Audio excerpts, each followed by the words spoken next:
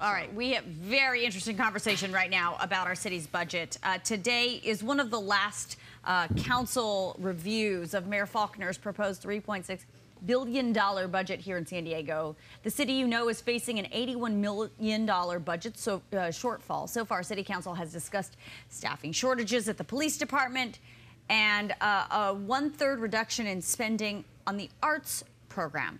So joining us right now, City Council member Chris Ward is here. Good morning, Chris. Good morning, Lisa. All right, so first of all, let's talk about all of the uproar that has kind of started to come around because of the reduction in arts funding. Sure. How do you rectify that? Well, sure. First of all, I fundamentally believe that the arts and culture community contributes so much to San Diego, not just for neighbors and school children, but also visitors. So it's tourism serving.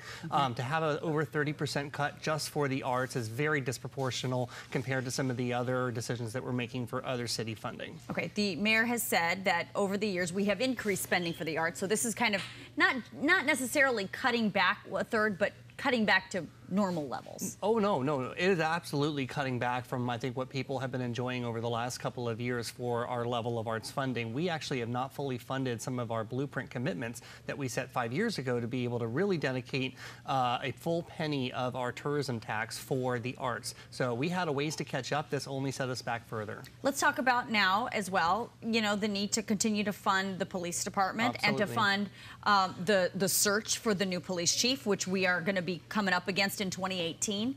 How do you justify that and keeping the funding for the arts? These are all the kinds of decisions that we're trying to weigh right now. And we're also looking at revenue opportunities, and as we've been going through our city council hearings in the last couple of days, going department by department, line by line, looking for every other possibility for either delaying an expenditure or finding new revenue, and trying to make sure that we are prioritizing police recruitment and retention, but also some of the neighborhood serving services like arts. Right.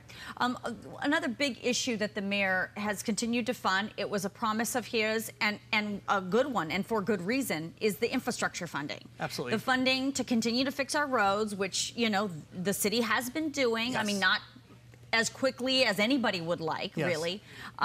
But you can't cut that either. So my point is, there are going to be hard things. Yes. What are you willing to cut? Well, so for the infrastructure funding, that's actually the good news. Our capital improvements program, it's not general fund dollars. We have a lot of growth happening there. And as well, the state, of course, just passed SB 1, the additional gas tax increment that we'll be able to see. That's going to be $300 million or more over the next 10 years. So we have a lot of money coming in for road repair, and that's good.